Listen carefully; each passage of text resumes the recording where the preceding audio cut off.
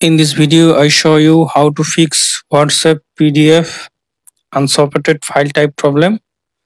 For solving this problem, go to settings, then go to apps, then go to see all apps. Now tap on three dot, tap on reset app preference, tap on reset apps. Now open WhatsApp. You can see that some PDF file is opening via drive.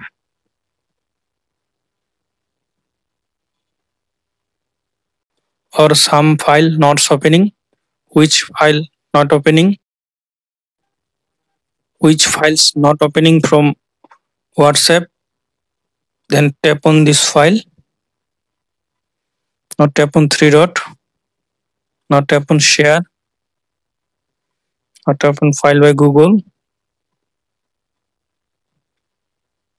Open from here. I hope that this method fix WhatsApp PDF unsupported file type problem.